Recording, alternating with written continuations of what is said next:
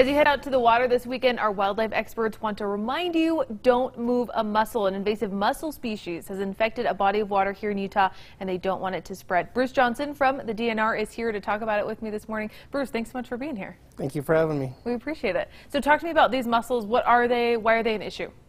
They're an invasive species that originated in the Baltic region and came over in container ships to the Great Lakes of Michigan. Okay. And then other boats have transported them across the U.S. and we're trying to prevent their spread. Got it. So I understand it's just Lake Powell right now, right? Correct. Big body of water, a lot of people go there. So how can we make sure that these mussels don't spread?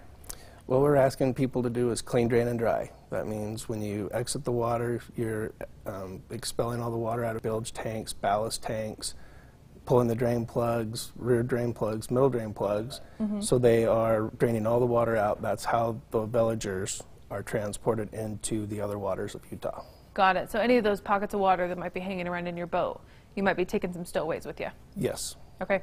When boats get out of the water, do they have to stop somewhere? Are there people helping them check? Yes, we have inspection stations located on the ramps at a lot of our state parks and reservoirs. We also have roadside inspection stations located across the state. We're asking people to pull in there so we can make sure and verify that they're not transporting that water, and we'll help those boaters get through that process. Okay, perfect. So there's experts all over trying to help people make sure this doesn't happen. Yes.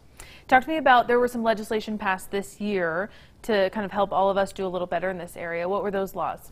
Yeah, effective July 1st of this year, we'll have a $20 non-resident boating fee, which requires our non-residents who are participating in Utah to pay that fee. Part of that fee will be an online certification where they go on, they get an education, they get a certificate that then they can post on their dashboard of their vehicle, in their boat, and then on their cell phone that shows that they have got an education on quagga mussels and why we don't want them, and then help pay for our program to administer all these activities. Got it. Okay. So you've said these are an invasive species. Can you talk about what kind of harm do they do to our environment here in Utah? They are very invasive. They're very prolific. They will plug up the systems, all of our waterways, our irrigation canals, any of our dams and structures, and where Utah's totally reliant on those for irrigation and water, drinking water. We don't want those plugged up. It can cost $25 million a year. Ooh. Just for a little mussel. Yes. Big problems. Yes, if you let them grow.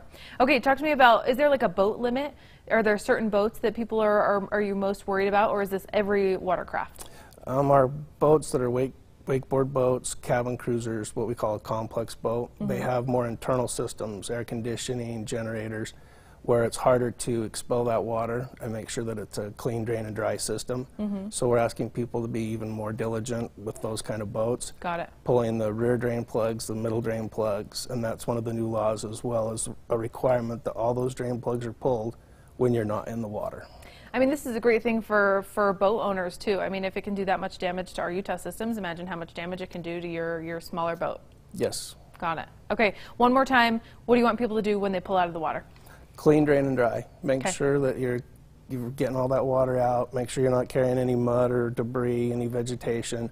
Make sure everything's dry for the trip down the road, and we'll protect Utah. Bruce, thanks so much for being here this morning. This is important. I think a lot of people will be using Lake Powell this weekend. Good to meet you. We'll have all of the links that you need for the DNR on these new laws on our website at abc4.com/GMU. Brian? And those mussels, well.